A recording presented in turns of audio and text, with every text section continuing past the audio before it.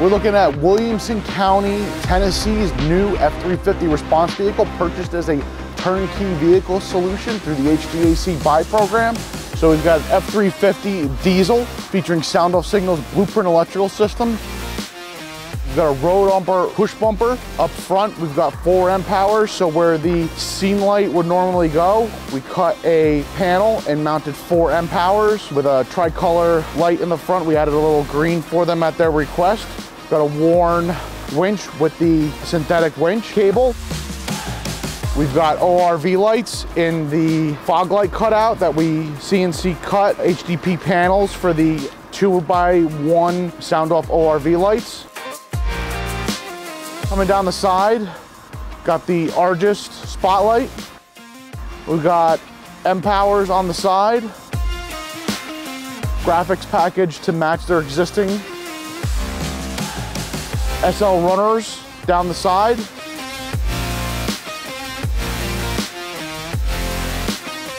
Blue Seas auto eject, ARE cap,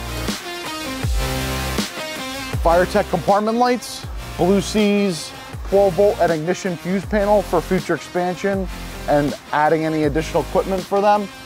Ground stud allows them to easily tie in the equipment when they get the vehicle, along with a 12-volt USB panel to easily plug anything in when they get the vehicle.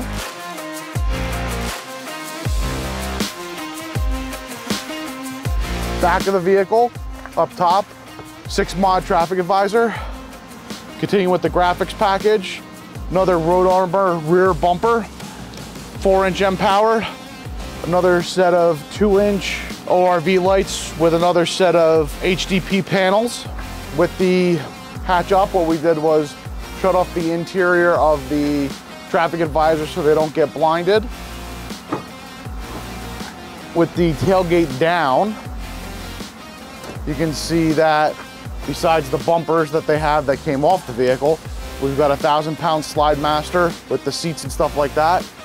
On the side, we've got our drop-down panel for our blueprint control system so that they can easily service their equipment. They've got the remote nodes, their fuse panels for the back. So what we did for them a little differently, we matched their existing vehicles. We gave them a gear safe compartment on the side. So compartment open, they've got their turnout gear storage. We've got FireTech compartment lighting inside. They've got their gear safe filter up top. They've got a parts drawer down below. And then we have all of our electronics storage below the cabinet. They've got their radio chassis on the back side. And this stuff is all removable for serviceability. And then we also have more electronics storage on the other side. So we're taking a look at our console area. Starting up top, we have a Argus controller along with their compartment indicator. So we cut a HDP panel to mount everything up top there. We have our hint mount along with our Gamber Johnson dock. We have our custom console with our radio cutouts, our inverter controls on this side. We have our winch shut off along with our outlets. All of our radios and blueprint controller are all custom cut in. We've got our winch controller just stored for them in our little 3-inch accessory pocket, along with our cup holder and our cell phone pocket. We got our raised padded armrest and our little storage pocket. Vehicles in drive response mode. All of our flashing white is now engaged. So our light bar's got our aggressive pattern. All of our lights have their response pattern on.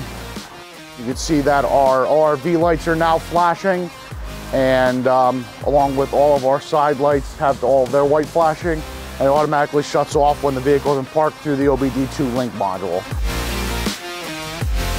If you have any questions about this vehicle or the HVAC buy program, please feel free to reach out to us. We'd love to help you out with your next project.